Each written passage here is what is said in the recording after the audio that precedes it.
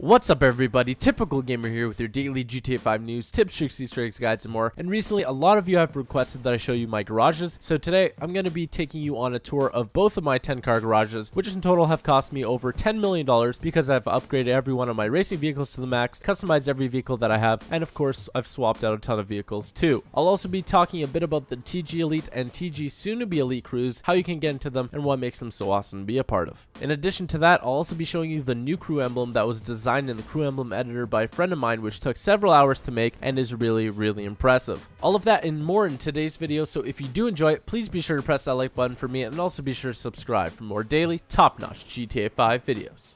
So guys, I have my main garage, which is at the 400k Eclipse Towers apartment, and my side garage, which is at the Tinsel Towers, the new one that came out in the High Life update. I got my first garage when I was doing Rooftop Rumble like crazy. It was probably around the time that the stimulus package came out, if anyone remembers that.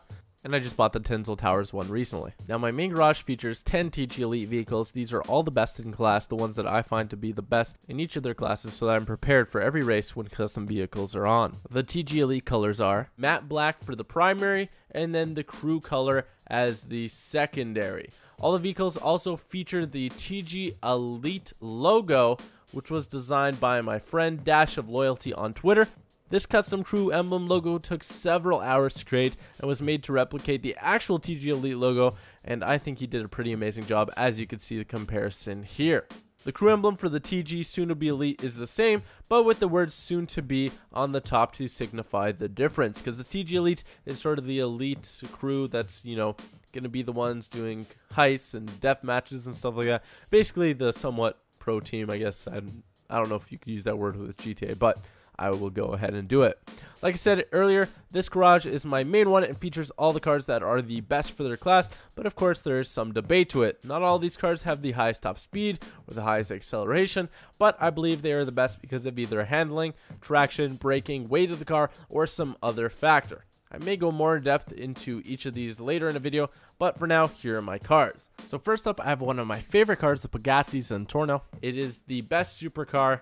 It is definitely beats out the Adder, the Entity, and all the other ones, because even though it doesn't have the highest top speed goes to the Adder, it does have really awesome acceleration, braking, traction. It really makes it an all-around perfect car. I mean, perfect in the sense of all the cars that are in the game so far. It's the best for racing unless you're just doing a huge straightaway where the Adder will eventually top off and win. Again, all my cars are upgraded to the max. There's none in this garage that are not of the highest standard, so they're all upgraded with turbo, all upgraded with brakes, speed, spoilers if possible, and everything like that. Next up, we have the LRG RH8, which is of course Godzilla. If you don't know, this is the Nissan GTR in real life. Oh, I forgot, all of my things have the license plate top notch. Has a 7 in there because somebody stole top notch, and I think it looks cool. It adds a little unique flavor. Anyway, again, the crew colors, everything like that. This is the best of the sports class. Next up, we have the Adder. Again, it used to be the fastest before the Zentorno came out. Well, it used to be the best, I would say, or the Entity in the supercar class before the Zentorno came out. And it's fitted out with everything. Unfortunately, it does not have a spoiler, so that gives it a bit less points, because spoilers now add traction, if you guys didn't see that video that I had put up. Next up, we have the Entity. I love the Entity because of what it meant to me. It was my favorite car when GTA Online came out, and it was the fastest. I used it in all races, and it's still particularly good, but definitely not as good as Zentorno. And I like the looks and everything. I think it's just a wicked car. Again, TG Elite logo on it, everything like that. Pretty awesome. Here we have the Gauntlet, and the Gauntlet in its class of muscle has a few ones that are faster than it. This one just has some pretty awesome traction, acceleration, and overall, I would say it is the best muscle car. I know a lot of people are going to debate with me, but I often win races in the muscle category with it. I kept the wheels in the muscle category just to keep its look. Sort of wanted to make it look like an American Power Beast sort of thing. Next up, probably my favorite car is the Exemplar. This is actually a 4-door, even though it looks like a 2-door. It's really sleek. I believe it's replicating an Aston Martin. It has a huge TG Elite logo on the front. Makes it look awesome. Tinted windows, matte black all around, of course. Top-notch license plate. Beautiful car. Next up, we have the Ballista here, which is the best in the compact category. Really great car, nice handling, good on turns, everything like that. Not something I'll drive around all the time, but for races, it's really good. Here we have the Schafter, really an amazing car around turns, everything like that. Up there with one of my favorite cars that are less known. I believe the Exemplar you have to find, no, sorry, I believe the Schafter you have to find on the streets. And the colors are a bit weird because you can't customize it too properly. The trunk is blue and the front is blue as well. Looks kind of weird. Maybe you should make it all matte black. Maybe I'll think about doing that. But for now, pretty cool car. I like driving it around sometimes. People are like, oh, what car is that? And it's really good in races too. It goes up against the Super Diamond, I believe, in its category. And even though it doesn't beat it in top speed, its overall traction control and weight of the car really makes it my favorite, and I'll beat out Super Diamond most of the time. Here we have the Bati 801. Of course, people are going to say the Akuma is better. I find the Bati to be better.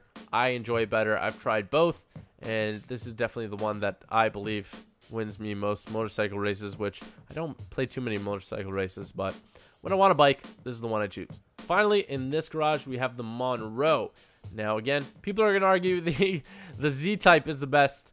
Z-Type is really fast. It has a really heavy body, though, so it feels like a bathtub going around turns and stuff like that. The Monroe is an overall just really great car. It looks really classy, and it does really good on the track as well. So, guys, that's it for this garage here. I'm going to go ahead and take my Zentorno to the next one. For that first garage, I really do need to buy the Sanchez. I need to max that out because the Sanchez is the best in the off-road category. It does go against some of the actual vehicles because the Sanchez is very easy to fall off, very easy to die in when some of the other vehicles are, sturdier, and you probably won't fall off or anything like that. Maxing a Sanchez out is definitely a good idea and something you should look into, especially if you're into those off-road races. Next up is my second garage. It features a bunch of other vehicles. This is my side garage, and I hardly ever use it. I hardly even call the mechanic to call any cars from here, but I'm going to show you guys anyway because there's some goodies in here to show you. So again, this garage is just sort of a mishmash of different vehicles. I got the Dubsta here because who doesn't like a Dubsta? It's outfitted with the TG Elite crew colors, a bit backwards here because this is the primary showing with the secondary matte black, but it still looks cool. Great car. You have to be over a level 100 to grab it, and it's really fun to have when you're in open lobbies and stuff like that. It's sort of pushed against this thing. What the heck? Okay. I think I might lose the bumper. Then I have the Mesa here, the Canis Mesa, which is the Merryweather.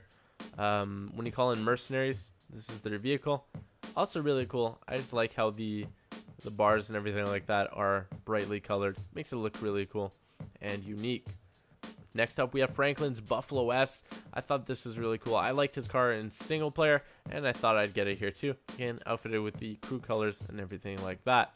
Here we have the Banshee. Now, guys, I don't think I've ever mentioned this before, but the Dodge Viper in real life, when I was younger, used to be my favorite car all time. I always wanted them. I thought they were the coolest car ever, and so I got in this game as well. I also have a tips and tricks video coming out about this vehicle, about something special it can do, so definitely be sure to stay tuned for that. And I just love cruising around in this. It's probably the only one that I call with my mechanic when I'm out playing. Here we have the Cognoscenti Cabrio, which I find to be a really awesome vehicle. This is, of course, modeled after the Bentley, and what a lot of people don't know is that this actually has a convertible. So you see that line there? Maybe you can't see it. It actually, if you hold right on the D-pad, it will turn into a convertible. Really cool car, really classy, and a lot of people don't have it. It's one of those lesser known vehicles in GTA 5, and definitely buy this one if you want to turn some heads and maybe get your friends asking, where do I get that? That's a really cool car. So, coming in on the end of these vehicles here, I have the Feltzer. Feltzer makes one of the best sounds in GTA 5. I just love the way it looks. All suited out. Looks great. One of my favorite looking cars. Here we have the Panto, because why wouldn't you buy a Panto? They look so cool, and they're little, and they fit in all different types of places. And I have cool little luggage on it. Stickered it out. Sticker bombed it out because why not? I kind of bought it in the craze of the hipster update.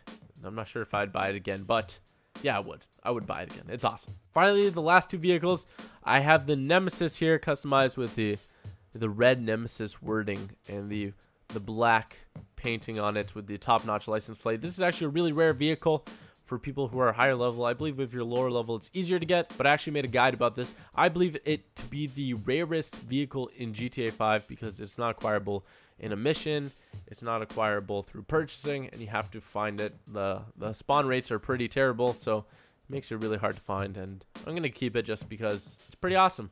It doesn't go really fast or anything like that, but it's worth it in my opinion. Finally here, we have the Roosevelt, the Albany Roosevelt, and the only reason I have this car is because it is limited edition. It does look really cool though.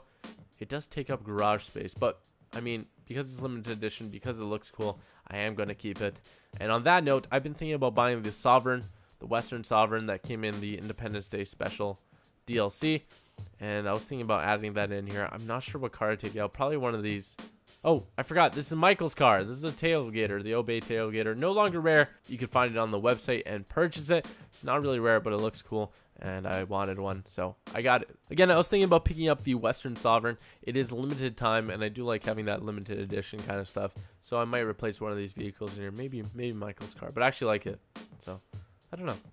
So guys, that concludes the garage tour. I want to know, what was your favorite vehicle out of these garages? Did you enjoy the paint colors I have? And just leave me your overall impression. Hopefully I've inspired you to make your own garages, possibly even, you know, the ones having the best cars. Again, that's all up to you. I'd test them out, see which car is your favorite in the class. Of course, look up some information to make sure you know you can be competitive, not just have like a shitty car that won't win. So definitely do that if you're interested. And who knows, maybe I'll make a series on the fastest cars in each category, testing them out and stuff like that.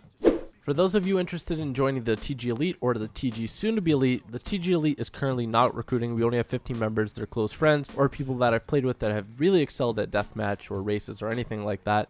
Recruitment for the TG Elite will be when heist information comes out, because I am looking for the best of the best, and I will be hosting live trials on twitch.tv/typicalgamer so everyone can watch. And to sign up to those, you're going to have to follow me on Twitter. I'm going to let you know more information on there when the time comes. If you want to be part of a crew that I'm in though, you can join the TG soon-to-be Elite, which is open to everybody. I believe we're near 700 members, so we have enough space for around 300 more. So first come, first serve. There's going to be a link in the description. Definitely click that and join if you'd like.